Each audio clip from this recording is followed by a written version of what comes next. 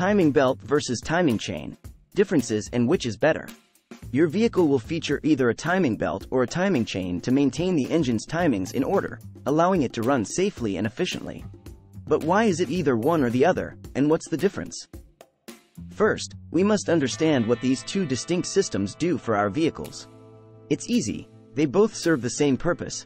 They synchronize the rotation of the crankshaft and camshafts, allowing the engine's valves to open and close at the correct times. They both work in the same way, with the only difference being their shape and materials. The question is, which is better? Look no further, because this video covers everything you need to know about both of these engine timing systems. So, let's dive right in. What are the timing belt and timing chain? The timing belt is an essential component of your vehicle's engine, keeping many of the moving elements in perfect sync to create maximum efficiency and power. A faulty timing belt can result in catastrophic engine failure, so it's critical to keep up with any necessary maintenance and get the belt replaced according to the service period specified in your vehicle's owner's handbook. A timing chain, on the other hand, is an internal engine component used to synchronize the rotation of the camshaft and crankshaft, both of which are required to drive the wheels. The timing chain is a critical automobile component. Any vehicle that requires a timing chain will not be able to function without one. Why do cars not have both? A timing belt is generally selected when a quieter, more efficient engine is required. Because they are composed of rubber, they are also less expensive to produce, therefore automobile makers may choose to incorporate them into the vehicle. Because a quieter engine is more enticing to consumers, the timing belt is installed to produce a smoother sound. Timing chains are preferred over timing belts due to their longer lifespan. They seldom break, but any problems that do emerge are easy to detect before they reach the point of no return. A worn chain, for example, may begin to rattle audibly, alerting you to the fact that something is amiss, whereas a timing belt can snap without warning. What are the differences between the timing belt and the timing chain? Due to the fact that belt and chain are two commonly used and known terms, we all should be aware of the particular differences between these two timing systems. The primary distinction between timing chains and belts is that timing chains are constructed of metal chains, whereas timing belts are made of rubber. Although each has a distinct advantage and varies depending on the vehicle, technology has improved timing chains to allow for greater duration.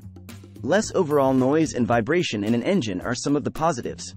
Some manufacturers also anticipate that their timing chains will serve a car for its whole lifetime. Since timing chains are found inside an engine oil is used to lubricate them. Up until the late 1990s, timing belts were more common, less expensive, and used in more car models.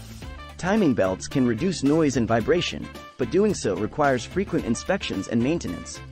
Depending on the car, you should obtain a replacement every 55,000 to 90,000 kilometers.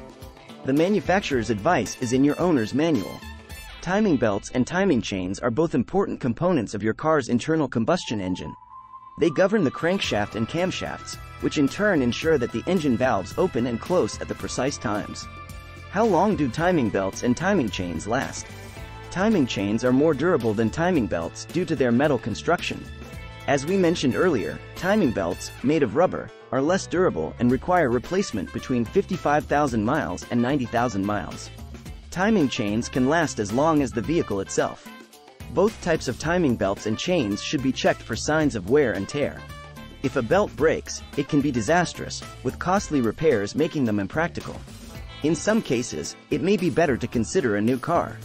It's crucial to pay attention to signs of wear and tear to avoid costly repairs and ensure the longevity of your car.